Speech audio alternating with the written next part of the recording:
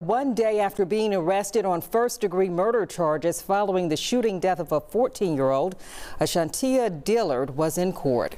Thank you for joining us. I'm April Thompson. I'm Alex Coleman. WREG's Marcus Hunter was there as her lawyer said all she did was point at the victim. After being read the possible penalties if convicted of first-degree murder, Ashantia Dillard was in tears. That charge carries life without parole, life with the possibility of parole or the death penalty. According to police, Dillard arrived at the residence at Village Green Apartments Saturday evening with 8 others.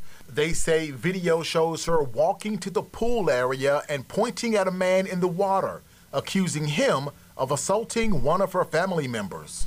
The affidavit indicates that she pointed at the individual and then somebody else with an assault rifle shot that person multiple times. A teenager died. 2 others were hit and taken to the hospital. Her court-appointed lawyer telling me when he looked at the affidavit, the thing that stood out is that Dillard is not accused of firing any shots. Right now, she's the only one that's arrested on this, and they're not accusing her of firing a single shot. I don't know what else they've got that would connect her to this. Assistant DA Chris LaRoe says that falls under what is called criminal responsibility, which states a person is criminally responsible for the commission of a felony if they know someone else is going to commit a crime and provide substantial assistance for the act to be carried out.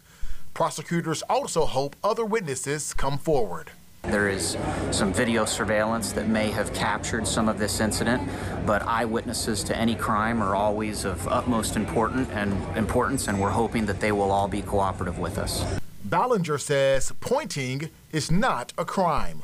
She told the police that she pointed at someone.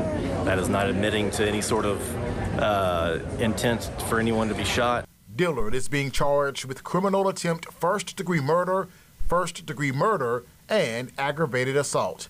In Memphis, Marcus Hunter, WREG News Channel 3.